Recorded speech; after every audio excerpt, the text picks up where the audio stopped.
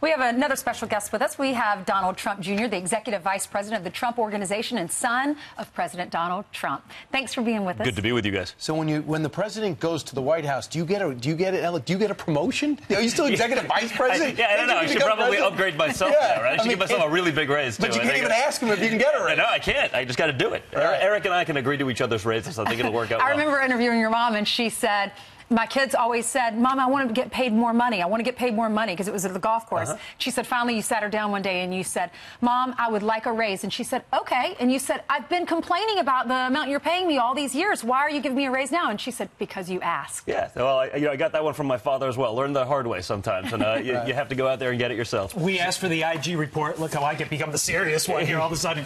We asked for the IG report. It's coming out today.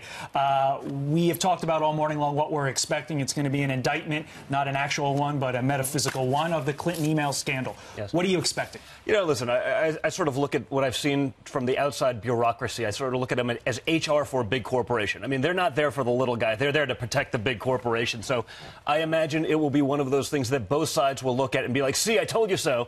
So, you know, I'm hoping it's good, because what's going on is a disgrace. When you see the things that we've seen in our government, if you saw those things happening in, banana republics, you'd say that's terrible. But when they're happening actually here in this country, and you notice all the people that were really loud a few weeks ago sort of went away. They're kind of quiet all of a sudden.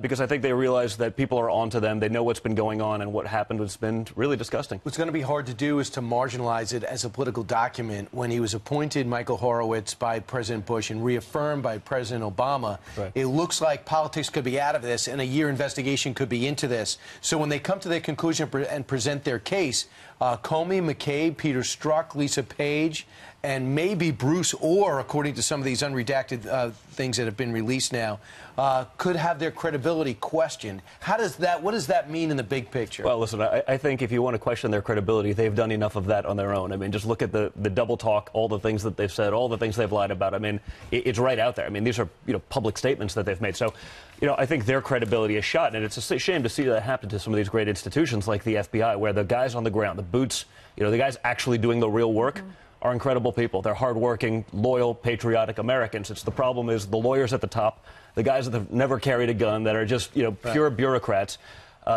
They've really put a blight, on those institutions, and it's a shame. And hopefully we can get them some credibility back eventually. There's an old saying, it all comes out in the wash, and hopefully we'll find some answers if there was mishandling of information in this investigation. Thanks to the executives in the Obama administration, hopefully it'll all come to light. And I'd like to see it, but as you can imagine, I've become a cynic after what I've seen over the last couple of years. The Robert Mueller investigation. Robert Mueller's approval is now at 34%. Rudy Giuliani, on with Laura Ingraham last night, said, we're going to decide in the next couple of weeks whether the president sits down. If your dad asks you what he should do, what would you tell him? Listen, I don't trust these people as far as I could throw them. I wouldn't sit down with them, because, you could sit there and ask questions for 50 hours, for 100 hours, ask the same thing 1,000 times, and then say, oh, the comma's different here, now we got you. The reality is the greatest investigative bodies in the world have been looking at this for 2 years. 2 years. And they've come up with nothing. By the way, the only thing they've come up is what they themselves were doing to try to set this up. So, I wouldn't do it. I think it'd be stupid. I don't think any proper lawyer would say, hey, you should go do it, because it's not about collusion anymore. It's, can we get him to say something that may be interpreted as somewhat off or inaccurate, and after 50,000 questions, maybe you make a mistake, and that's how we get you. And that's ridiculous. And that's not what this is all about. I mean, we're not even talking about Russian collusion with that one anymore, because they've given up on that. It's the constant attempt to try to find something to undermine this president, this duly elected president. And again, for me as an American, and when I'm around, other parts of the country, I mean, people are coming up to me being like, what's going on is disgusting. You also had that experience with yourself directly. I did, by the way. How many hours have you testified in front of Congress? About 25 hours in front of various congressional bodies, millions in legal fees and all this stuff. The difference is I can weather that storm. Most of these other people on here can't. They're younger people. They're working on a campaign. So they beat them down. They put them in these situations where they're in, and it's just not really fair. It's really It costs them a lot of money, don't they? It does. What's nice about it is the mess that I went through was probably the needle in the haystack that created the precipice for all this other discovery that we found out, hey, Look at what they're doing. Right. Like, it's the other side. It's the Democrats funding these things. It's the Hillary Clinton campaign spending millions of dollars to foreign agents to come up with this nonsense dossier that's still totally unverified. And yet, if you look at some of the other networks, they run around like this thing's the Magna Carta. Let's get to the big issue of this week prior to today. And, of course, that's the North Korea summit. When you saw your dad shaking the hand of Kim Jong-un, there's a picture of it right there for those of you who weren't around this week. What's going through your mind when you see that? Listen, it's incredible. And, I know the guy. I understand how he works. Even when they sort of pulled out of the summit, I told a couple people, I was like, this is exactly what's going to happen. He's going to play hardball. They're going to come back to the table, and they're going to get this thing done. That's what it is. I mean, he understands how to do these things. And that's why it's so interesting when I watch these government pundits. Oh, my, I've been dealing with this issue for 30 years. Hey, for 30 years, you couldn't get in a room with the guy. You couldn't even have a meeting. I'm not saying he's a nice guy. I'm not saying this, but you have to have this dialogue. I mean, I see the other side. They're almost upset that we're not at nuclear war with North Korea right now because it means that Trump was actually effective. But guess what? What they've been doing for 60 years, since the end of that war, which never really ended, but for 60 years, totally ineffective. So someone comes in, takes a different approach, tries to do something else, actually brings a business mentality to this thing, and guess what? You have more progress in 16 months than they had in 60 years, and yet they continue to knock it. So what he did this week was incredible, and it's textbook Trump. I mean, he knows how to get people on his side. He knows how to breach those gaps, and the gaps are very substantial, but he knows how to do that because he's done it for his entire career. Well, the left and mainstream media, they had a heyday with that. They wanted to turn it negative, even though, but you can't have it both ways. If you say no war, and then your dad is going over there and taking away nuclear weapons from this dictator, and they're complaining, I really don't understand it. We had Cory Booker was talking about how basically if you aren't deeply disturbed by your father and your father's era, then you need to check your own love. Listen to this, and then we'll get your reaction. I'm telling you right now, if this country hasn't broken your heart, you don't love her enough. If you're not deeply disturbed by what's coming, you got to check your own love. Some people call it patriotism. That's a fine word, but understand patriotism is love of country, and you cannot love your country unless you love your fellow countrymen and women. Love is struggle. And we know what a great leader, Frederick Douglass, says, if there is no struggle, there is no progress.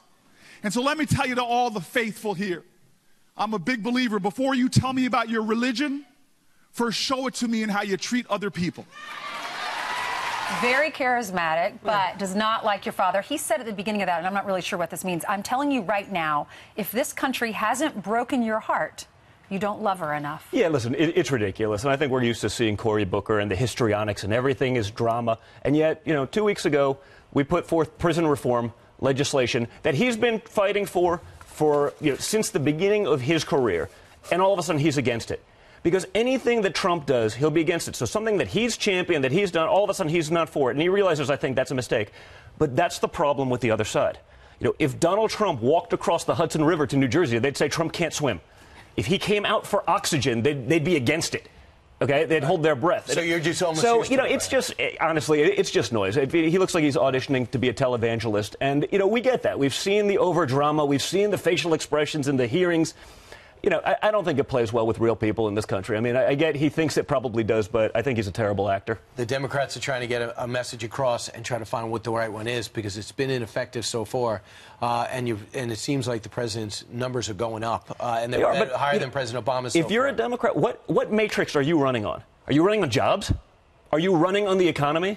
I literally cannot think of a single matrix by which their policies have proven to be successful and Trump's haven't, because he's winning. That's what he's doing.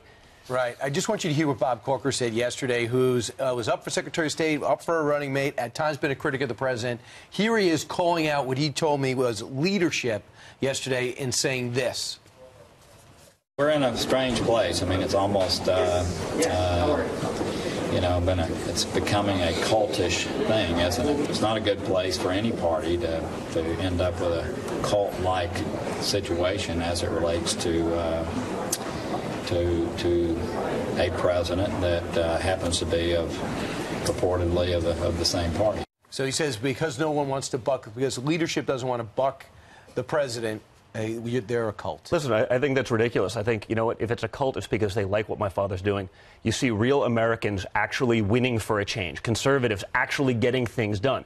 And I mean, I saw this. I saw this during DACA when Schumer folded initially. I had multiple congressmen call me, Don, what just happened? I go, what do you mean? I go, what just happened, Don? I go, well, we won. And I quote, we don't win. We give up because the other side calls us a name. They do this. So I think Americans, and I addressed this yesterday on my Twitter to Corker, Americans want to see someone who's actually going to have conviction, not just talk about it, with great sound bites. And then when it comes game time, they sit there and fold. They want someone who's going to be like my father and fight and actually want to win. And how about actually want to win elections? How do you feel about Adam Schiff saying the other day that if he gets the majority in the House, they're going to investigate Jared and Ivanka? Yeah, I think it's ridiculous. But, again, Adam Schiff, he's never met a TV camera he didn't love. So he'll be out there, he'll say all these things. It all ends up being nonsense. 99% chance he's the guy leaking all these things. I dealt with him in my testimony, and every time he went to a bathroom break, I get to read about it on CNN 7 hours later when we were out of there. So, that's what it is. The other side, they have a platform of hate and nonsense and nothing else. And I think they're panicking because of it. Don, your dad's birthday is today, 72. It is. What's your message for him? Well, hopefully he's watching. I imagine he is. But happy birthday, Dad. I love you very much. You're getting absolutely no presents because I figured 5 grandchildren is enough. And when you get the guy, you're good. When you get the most powerful guy in the world, anything's going to be a letdown. So we love you, and I look forward to seeing you soon because I don't get to see him that much anymore. That's the only problem. Make him real happy. Buy him one of his ties for our Father's Day. I will do that because he doesn't have enough of those. Don Jr., thanks so much.